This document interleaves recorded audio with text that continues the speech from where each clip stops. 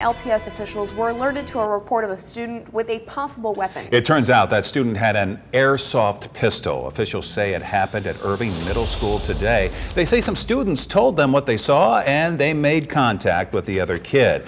They say the orange tip was removed from the pistol, making it look realistic. Those types of weapons fire plastic pellets, but LPS says the student did not have any on them. LPS thanked the student who came forward and reported that they felt unsafe. The student in question will now face appropriate consequences.